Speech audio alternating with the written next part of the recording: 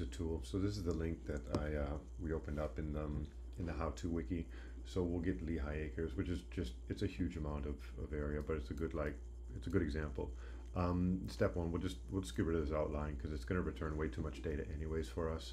And then next, let's open up our dev tools here so we can see what's going on. You're going to look for this network tab. If your browser is smaller, it might be behind these double arrows, but anyways, the network tab is there. And what you're going to want to do is hit Command F and enter that string that I had put in there, so you can search for the API requests from Redfin. Nothing's going to come up yet because we've got just too much data. So let's draw on an area here.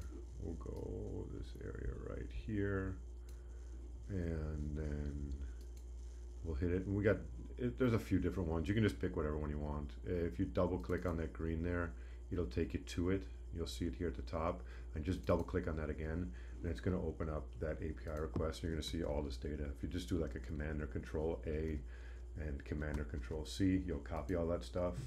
You'll go back to our tools here, and in that the comps page, if you go to Redfin comps and in the data, if you just Command or Control V, drop all that stuff in there and hit submit, and it's going to do a little bit of thinking, and it's going to get you all this information here. So like some price data, some mean, max, and whatnot, the median price per square foot, the lot size data, and then some of the listing agents that come up as people who have done more than one transaction, or it's the top 5. So you can see no listing agent is a bunch. It'll also open up or create a CSV file for us, and if we open up that one there, we can see, oh, it's not letting me here. We can see this CSV file is the same information that we just got, and in this CSV file we've got sold date,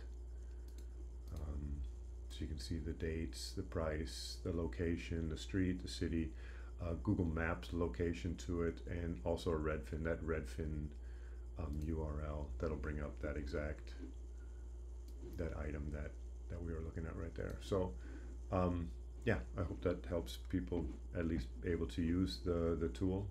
If you have any questions, just message me.